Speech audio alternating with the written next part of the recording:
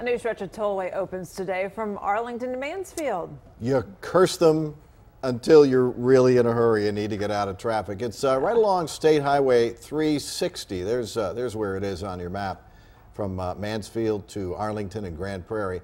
Tollway runs from I-20 to Highway 287. Saul is live in Mansfield with a look.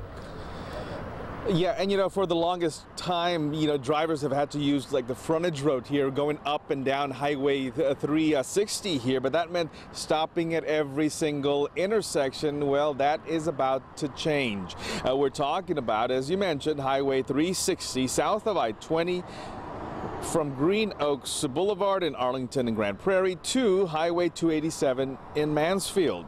It took decades of planning. Groundbreaking happened in October of 2015, and for the past 2.5 years, TxDOT has been working on this nearly 10-mile stretch of toll road. It's a $300 million partnership between TxDOT and TTA, the cities of Arlington, Grand Prairie, Mansfield, as well as Tarrant, Ellis, and Johnson counties.